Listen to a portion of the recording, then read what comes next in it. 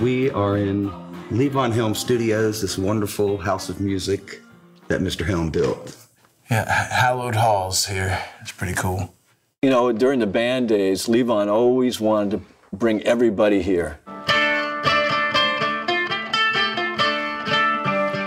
And man, I just want to do shows out of my house.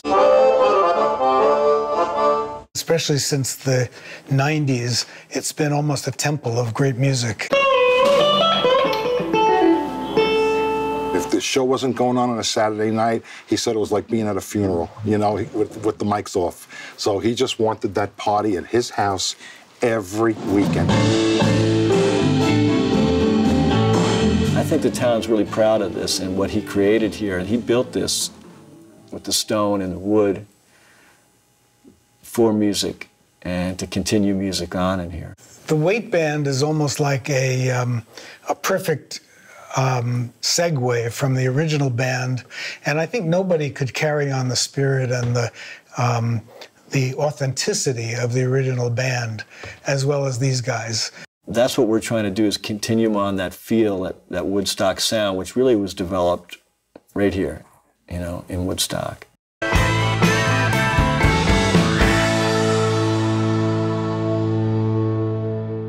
We had been very good friends with Bob Dylan in his earliest days in New York in the early 60s. When the band moved to Woodstock full-time, we met them all at Bob's house. I went and saw the band since I was 69 at Woodstock. Then Watkins Glen, I wanted to see the band mostly, and some of the Allman Brothers, but really went to see the band, you know. It's kind of a blur, but I was there. I got a call from Artie Traum. Artie said, well, Levon needs a guitar player. So I started playing with Levon, and then I did some shows with Levon, Rick, and just me, Levon, and Rick. That was around 1985. And then Levon said, well, let's come on down and sit in with us. We're going on the road with Crosby, Stills, and Nash. I said, okay. So I went down and played. That was the first time I played with all of them, with Richard and Rick and Garth. And then Levon called me up and said, come on out. We got to go back to 5 people. So that's when I started in 15 years, not bus rides, many bus rides. I got involved with the Weight Band because I truly believed that this was the band that Levon would handpick to carry on the legacy of the band. They were one of the first ones that fused all that kind of music into a, you know, kind of a new sound. They weren't so much based on like guitar solos, extended guitar solos or extended jams or whatever. Exactly. But, you know, true to form, true to the song. Yeah, I guess Americana is what they're calling it these days. It's roots rock and roll. So we're starting to get a flow together, writing together, which is, we wrote quite a few tunes for this record. Some got used and some might still get used. And Never Too Old really started with Stan Celeste. We ended up writing it together with Levon.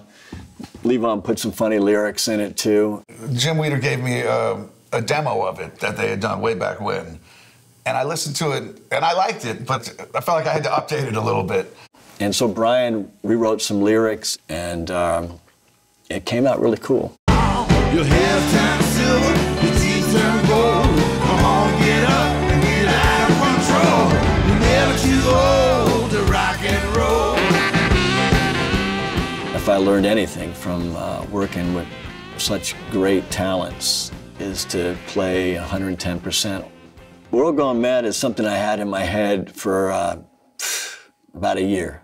The whole political atmosphere, and I just had that title in my head, so I just kept singing it till I finally got the melody. And then I hooked up with my good songwriting buddy that I wrote Remedy with, and many tunes for the band, Colin Linden, and he helped me finish it off. Screaming in a hollow like chimpanzees, fighting one another on my TV. And there you go. Watch CNN right now, and you're going to see it. Screaming in a hollow like a chimpanzee, fighting one another on my TV. Living in a world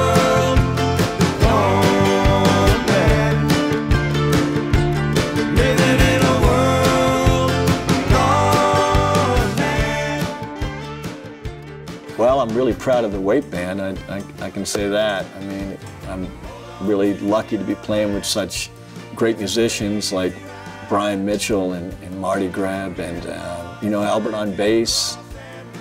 Albert Rogers, a fantastic singer, and now we got Michael Bram on drums and vocals. The band songs were great. We're hoping that what we're doing will kind of just follow right along with that musical legacy, like it'll just fit right in, and I think they do.